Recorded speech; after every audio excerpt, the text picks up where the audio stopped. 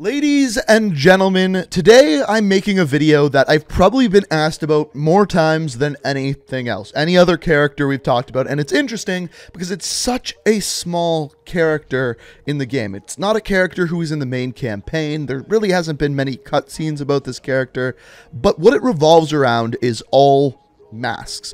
Once Call of Duty Modern Warfare came out, there's no characters with hidden identities, masks. Alex was a little bit of a mystery because we don't actually know his real name. But other than that, after the launch of the game, we got introduced to a bunch of new characters. Nikto, for example, he was one of the first ones that we didn't get to see his face. And then Mace was added in, and then we had Ghost. And then finally, the most recent one, and in my opinion, the most interesting one, is Velikan. Now, Velikan is an interesting one because there is almost nothing that we know about this character. Let me explain.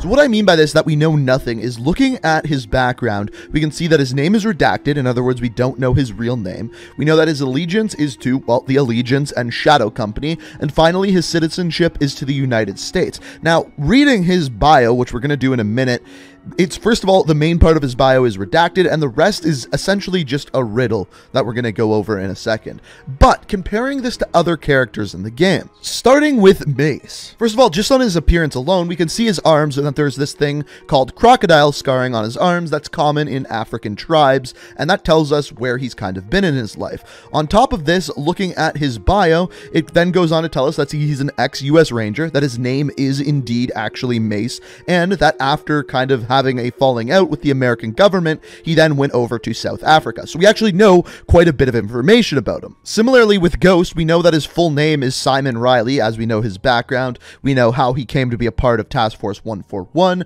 and we know his background is to the United Kingdom and how he has a background with Captain Price. So again, a lot of information we know about him. Even Nikto, a character who is shrouded in mystery, based off of his bio, we know why he wears the mask. It's because his face is disfigured after being interrogated by Mr. Z. So even with him, even though he is once again shrouded in a mystery, we still know that his actual name is Nikto. With Velikan, we don't even know that Velikan is his real name. We just know that that is what he's referred to as by Shadow Company. Now, there are two individual things that we do know about Velikan. First of all, his minimal bio that we can read here. So first of all, it says redacted is a shadow of a shadow. Tales of his exploits are written off as fairy tales at best and gross exaggerations at worst. Those who know him never speak ill of him. Whether it's due to fear or respect, no one knows. To me, this reads almost like a riddle. What is black and white and red all over? Well, we don't know because we don't know its name. The second thing we can know about Velikan, and same with any other character, is their audio files. When a new character is added, they add in new audio files, but for Velikan, there is only one. Here's what it is. Yeah, you didn't hear it wrong. It sounds like a dude laughing into a Pringles can. So essentially what we're learning here is we don't know much at all about Velikan. However, there is a couple of things I can add. Thanks to the new Texas Chainsaw Massacre, we do get to see a little bit more of Velikan. Specifically, we can see his arms and a very, very small amount of his face. Now, this is kind of like a Halloween costume, so we can't judge him completely based off of this. What we can learn is that he's Caucasian, and you can see that his teeth are a little bit messed up. Now, this could just be a part of the costume. It's hard to tell, but that is what we can learn from this costume. So after we know this, the rest of what we're going to be talking about today is purely speculation, taking evidence from things that we already know and putting it towards Velikan. So I'm not saying that what I'm about to say is correct. This is just my best theory, and if you have any other personal theories, feel free to let me know down in the comments. Like I said, what I'm saying is not gospel, it's just a theory. So first of all, we have to discuss who Velikan could be in the Modern Warfare timeline. Now, I've heard different theories. The two main ones that I've heard are, first of all, General Shepard, which is possible. I think that would be very rare. My guess is General Shepard will be introduced in the next Modern Warfare game, whatever that may be. It wouldn't really make any sense for him to be hiding his identity as Captain Price is already taking orders from him. The second one, and looking at the description of Velikan, it could definitely be this, because we don't know whether Velikan is a good guy or a bad guy, is Makarov. Now, on top of this, you may or may not know know this, but in Russian, the word Velikan translates to giant. And that really doesn't mean anything. It just means that Velikan is a Russian word and Makarov is also Russian. That's really the only tie-in those two have. Also, in Velikan's bio, it tells us that he's American, so that kind of eliminates that as well. But for me, I don't actually think Velikan is someone from a previous Modern Warfare game. You guys may remember a while back, I made a video about Logan Walker and his backstory. In this, we also discussed the backstory of Ghost, and I kind of threw the idea out there of how the Ghost storyline could be somehow intertwined with the Modern Warfare storyline. This is where I think Velikan comes in. Remember how we were talking about all of these characters being added with masks to hide their identity or for other reasons? Well, back in Call of Duty Ghosts, the reveal teaser for this game actually was directly about this.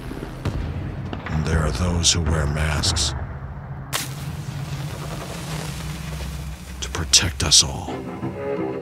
So this whole trailer is actually talking about the various reasons why people wear masks: to protect others, to protect themselves, to hide their identities, and essentially all of these reasons are the reasons why we see characters within Modern Warfare wearing these various types of masks. Now, there are a couple of reasons why I think the Ghost story is linked with the new, only the new, reboot of Modern Warfare, and the first reason is the timeline adds up. As we know with Modern Warfare, this game takes place in the year 2019 and 2020.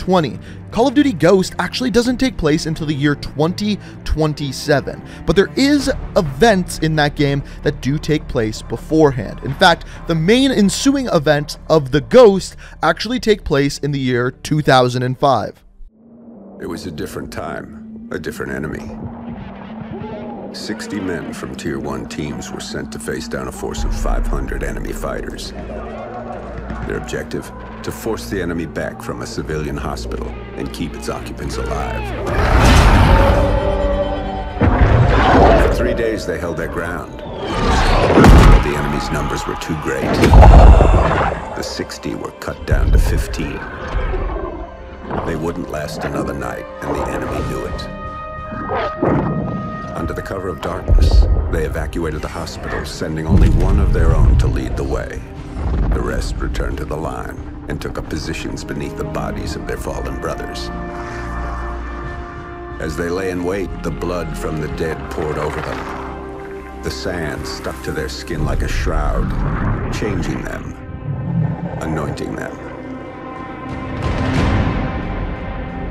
When the enemy drew near, the remaining 14 rose out of the desert sand. They were like hunters that couldn't be seen, using stealth their enemies couldn't defend against. When the men ran dry of ammunition, they used their blades. And when the blades ran dull, they used their hands. When the dust and sand had settled, only one of the enemy had survived. He was picked up in the desert, wandering aimlessly, traumatized. He expressed warnings to others of a force so menacing and unbeatable, it could only be described as supernatural. He called them ghosts. Now, what you may not know about that story is it's called Ghost Stories, but several times throughout the game, it's described as a fairy tale because some people don't believe this story to be real.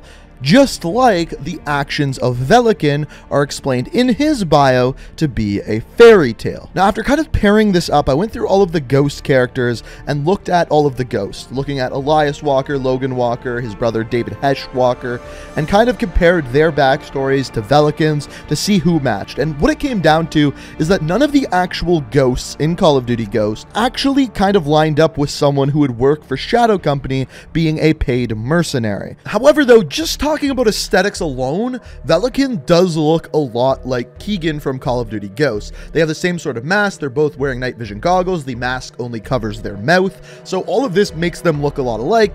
That being said, though, I don't see one of the Ghosts actually going and being a paid mercenary. It just doesn't line up with their beliefs in the game. So I kind of gave up on that. But there is one more character who is a part of the Ghosts that wasn't actually a good guy. Gabriel T.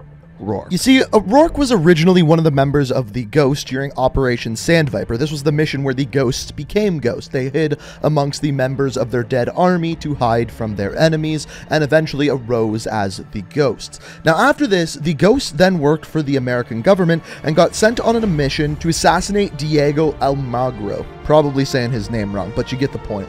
Now, on this mission, Diego then floods the city by breaking a dam, and in this, at the end of the mission, Rourke ends up getting swept away in the water. Now, nobody knows what happened to him afterwards. He was considered MIA, but as we find out, this is what happened. There are ancient tribes deep in the Amazon who have perfected the art of torture over hundreds of years. The Federation embraced this heritage, enhancing it with more sophisticated methods. They kept Rourke in a hole for months, feeding him food mixed with the poisons of exotic plants. As they broke down his body, they went to work on his mind. When his mind broke, they went to work on his soul. They rebuilt what was left, twisting him to their purposes. The process was excruciating and exacting. Rourke was their ghost now. The perfect weapon to use against us.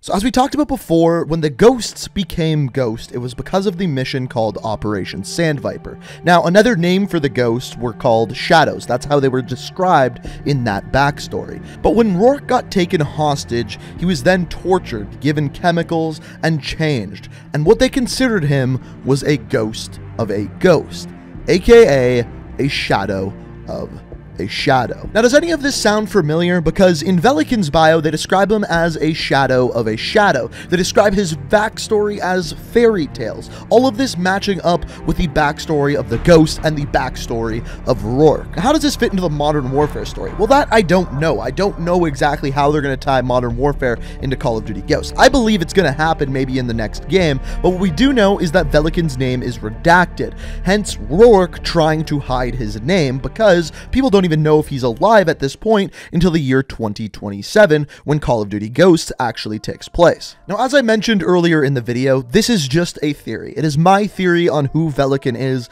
and a lot of the backstory of the two characters lines up. I truly believe that Velikan is indeed Gabriel T. Rourke. But as always, if you disagree with me about this, feel free to let me know down in the comments. If you have other theories, feel free to let me know. If you enjoyed the video, you like the theory, feel free to leave a like rating. It does really help with the channel. And if you like what you see here, want to stay up to date on everything Call of Duty, I do these story videos about once a week. So if you enjoy this type of thing, be sure to hit that subscribe button, turn notifications on. As always, I hope you enjoyed the video. And until next time, peace out. We are reaching for the stars.